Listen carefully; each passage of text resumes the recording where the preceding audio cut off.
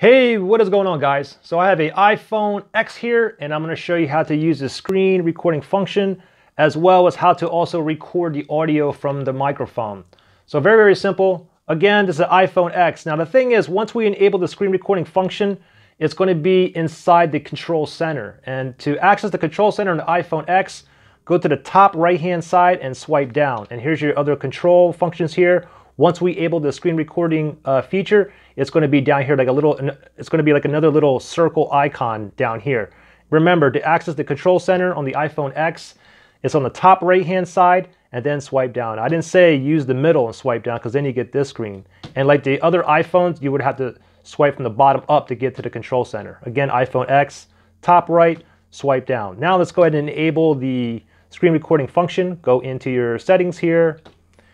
And then from here, we're going to go down to Control Center.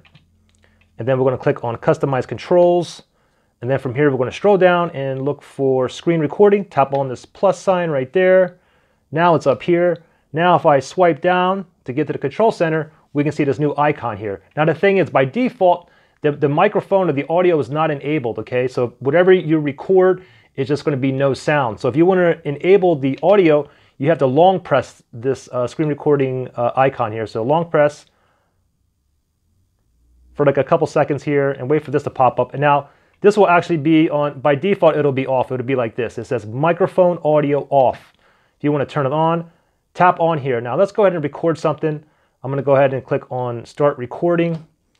3, 2, 1, bam. And then as soon as it starts, you're going to get this little red timer up here. And I can go ahead and do something on my phone. Let me go and continue to talk. Now, if I want to shut it off, I just simply tap on that again and click on stop. Now this video is going to be in my photos gallery here, including the audio. I'll go ahead and play this for you guys. It's right here. Let me press on play. And as soon as it starts, you're going to get this little red timer up here.